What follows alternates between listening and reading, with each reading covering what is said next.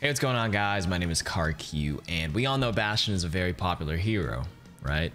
So today we have a Bastion main giving us some tips on Bastion. Please welcome BastionMain. Hey, what's up? My name is BastionMain. I'm a top 500 Bastion one trick, and I'm here to educate fellow throwers how to hold a lobby hostage. So let's start off with a general tip. Don't rely on a team to protect you 100% of the time. Even with a full pocket, it's really difficult for your teammates to live if you're taking all the resources.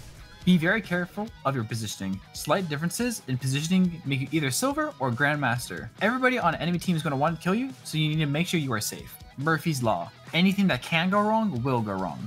With that out of the way, let's get started. Never initiate a fight with ult against D.Va. Use her ult when she's either out of mech or if you see her use her defense matrix. Try to predict when D.Va will use defense matrix, and in that time, squeeze in a bit of self-healing. Against Orisa, all you need to do is break her shield. You don't really need to do any specific hero damage to her to be effective, because just by breaking the shield, you will create space for your team and force her to reposition. Be extra cautious for Bongo, because that damage boost can explode you before you can get up. Be sure to ult track it. Keep as much distance between you and Reinhardt as possible. Ryan is only effective up close, so the more he has to walk to you, the more time you have to spam him out and force him back. Additionally, you can rocket jump above Earth Shatter. Against Roadhog, play with your tank's shields and get ready to move if shields are getting low. If they have the cracked visual effect, you have to get up, because Hogs will do this thing where they will shoot and preemptively hook, so then the second the shield breaks, it's already hooking someone behind that shield. So don't be a idiot and get up. If hook is unavoidable, use your ult right before getting hooked. It will change your hitbox, and now your Ironclad passive is active. If he decides to whole hog you after you get hooked, just hold down the heal and pray you live. Against Sigma, shoot his kinetic grasp if you have lots of CC on your team. When Sigma is eating, he'll feel confident in walking forward as long as you keep shooting him. Give your team a great opportunity to hook, stun, shatter him. If you don't have many CC cooldowns up though, don't shoot him and just aim around him and focus the shields if there are up. If you're caught in flux, turret up because you can't move anyway, and you will take less damage because of your Ironclad passive. Against a Winston, just stay far back in a spot where the enemy DPS do not have sight lines on you, or break bubbles if you see it. If he primals you in Sentry, he's an idiot. If you stand up, you're the idiot. Bastion is perfect for killing ball, because you got tons of damage, can't get boofed, and anything that's in Bastion's LOS is a ball hater zone. So squat nearby the people on your team that hate ball, like your Zen, your Ana, your BAP, and make sure that ball swaps heroes. With the new Minefield update, you want to try your best to stay away from walls and roofs, as to not let mines stack up and one-shot you. Zarya doesn't really do anything to you. Zaryas will typically just walk up with their personal bubble to get some energy early on, so just pop that shit and punish her positioning. Don't worry about her high energy or whatever. You're playing Bastion, that shit don't matter. Ashe herself really isn't a threat unless she has a Mercy Pocket. Bob, however, is a threat and a major priority. Try to position yourself with an angle where you will kill Bob without getting shot by the enemy team. In the Bastion versus Bastion matchup, just break the enemy shield. You don't actually have to peek the line of sight of the Bastion. All you have to do is just peek the enemy shields, break those shields, and then let your team shoot the Bastion. This cycle will force them to reposition and slowly push them into worse and worse spots. Bastion kind of hard counters Doom. He cannot uppercut you, and his kill combos do not work on you. Figure out what type of playstyle the enemy Doom is playing, and if he's killing your backline, set up in spots where you can peel for your backline, and if he's playing for your tanks, play frontline. When Doom ults, be sure to turret up or ult to survive his Meteor Strike. Then just use heals until he runs out of abilities, then you can kill him. For Echo, just cry. She spams you out, breaks shields, one-shots you. Literally nothing you can do.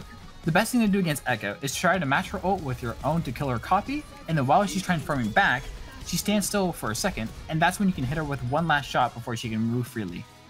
Against Genji, try to bait deflect by giving him some pot shots and scaring him. You can also try this thing where you preemptively ult right before the Genji ults.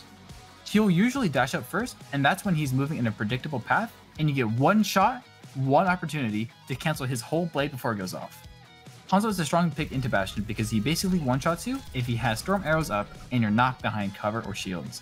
Play in closed areas with low roofs and long corridors to minimize the angles he can shoot you from. Remember, Hanzo's Dragon Strike deals 300 damage per second on the inside and 150 DPS on the outside. That means you can actually tank the outside portion of it by sitting in turret and self-healing so then you can farm your ultimates. For Junkrat, Do not make your team pocket and use all the resources on you. Play on a high ground and far back so you cannot get spammed. Breaking LOS doesn't work because all Junkrat players have PhDs in geometry and will just bounce nades against walls. Against McCree, you can still 1v1 him, be sure you're making it a long range fight. However, with his HP being 225, you have a small chance of losing when it's close to range. Bastion hard counters Mei. Melt the wall to help your teammates and try your best to focus her over everyone else. If you are ulting and she walls you off, you can rocket jump right over it.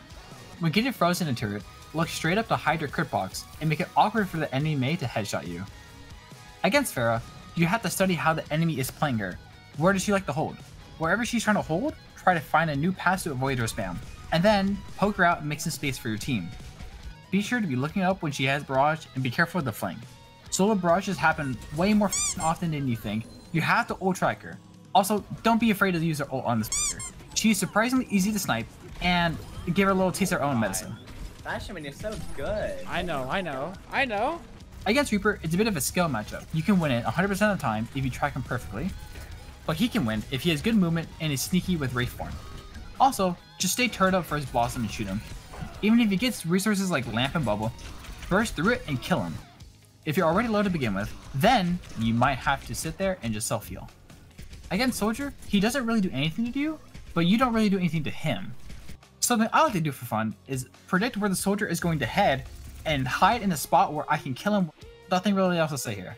Against Sombra, you need to set up with your back against a wall or corner so that she cannot hack you from behind, and you'll always be able to see her unstealth.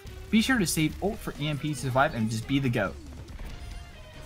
Against Symmetra, ask your team to save damage boost modifiers like Nano, Supertire, or Amp Matrix for the Sim Wall because you'll actually be able to destroy it. To counter her in general, set up where you can shoot down where you think the teleport is going to be and destroy it before the enemy team can go through it.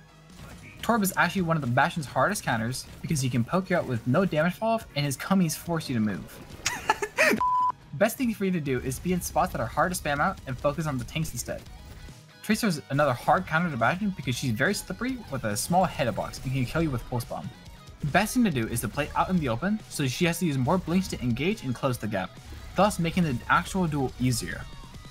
If a Widow is playing at super long range, you don't really do anything to her, but she doesn't really do anything to you. If someone on your team can handle her better, like Wrecking Ball, bait her into shooting you on purpose. You can easily tank the shots, and the shots reveal her position, which then can be capitalized by your team. Ana is your hardest counter in the game. What Anas tend to do is quickly peek once to confirm your location, and then peek again for a sleep. If you see that quick jiggle peek, get up and run. Her nade can also destroy your sentry setup, so use the map's geometry and natural cover to avoid nade angles. It wouldn't be a BastionMain tip video without at least one flank tip. Get in sentry form and wait for Baptiste to jump up with his exo boots, so that if he reacts to your damage, Lamp doesn't activate fast enough for him to survive. If he also has window, get ready to move. That shit will burn your HP like a bonfire. Bastion is a great pick against Brig. Your ult can one-shot her because a shot does 205 damage and a Brig has 200 HP, minus 5 damage reduction from armor. Brig really cannot close the distance on you, so you do not need to worry about this pick.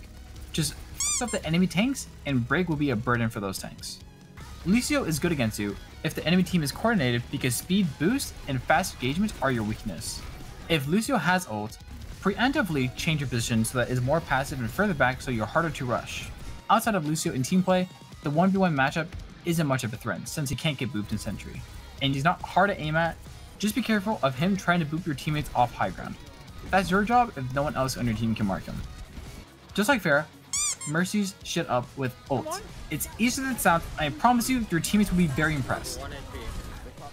Against Moira, she's not a threat at all since you have too much armor and your ironclad passive.